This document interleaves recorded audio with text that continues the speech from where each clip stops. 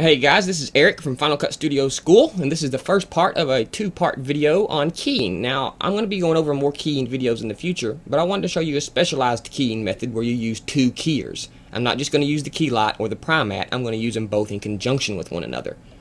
So I have this footage here. Let me load my footage into my viewer.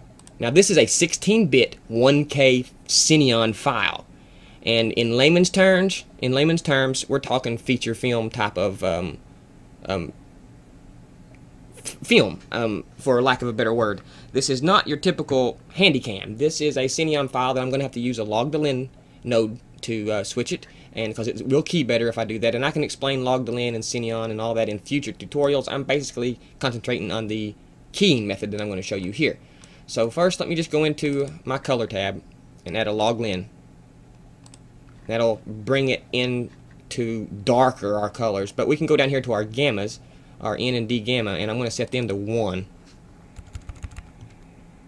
to bring us back in play here. Now we have this play, but as you can look real close, we have a lot of blue spill, you can see, and we're going to try and take care of this in our two videos. But first, let's get our keying method down.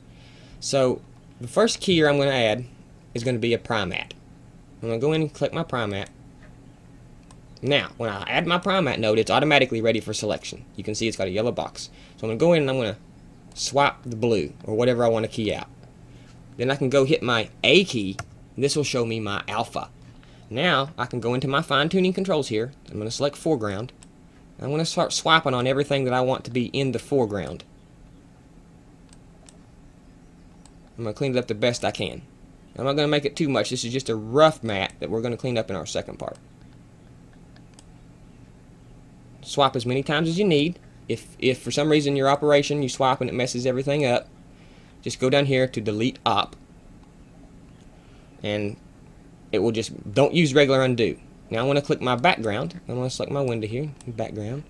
I'm going to even try to swap this window back here, and see that messes everything up. So I can go delete op, and it goes back to where we was. You can see here I have 3 operations under my foreground.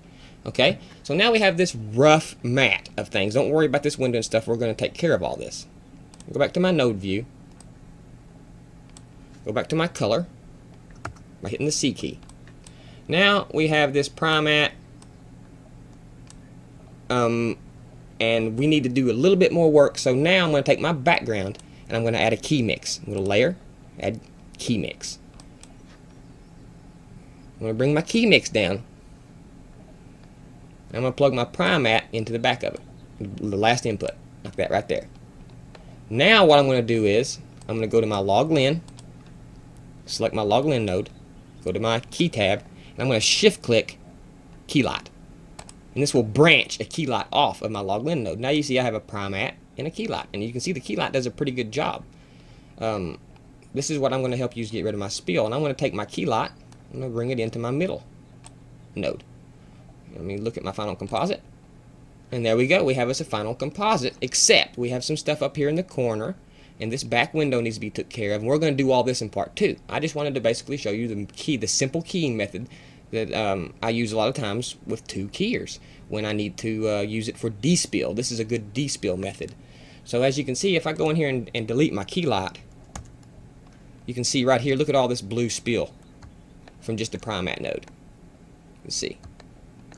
But now when I enable my key light, that gets rid of all that blue spill. But there are still some blue spill in there. I'm not sure if you can tell it over YouTube, but we're going to fix all this. We're going to clean this back rear window up, and we're going to fix the blue up here. This was just basically getting you the method down for using 2 keyers. I'm going to go into my log-lin. Actually, I'm going to go into my filter. I'm going to blur. And I'm going to hold the N key and bring it in between my log-lin and my Primat. And when you hold the N key, it will let you insert it. And I'm going to bring the blur up a little bit, just to make it, you know, a little more, I guess, appealing to the eye, I guess you could say. Maybe a little bit more blur than that. Let me go in here and that. Now that's looking pretty decent for a rough beginning key. So I hope you guys come back for part 2, and we will finish cleaning up this scene. have a good look at my tree here. This is how I went about using 2 keys to key out my scene. If y'all have any questions, please get a hold of me. If not, we'll see you in part 2. Later, guys.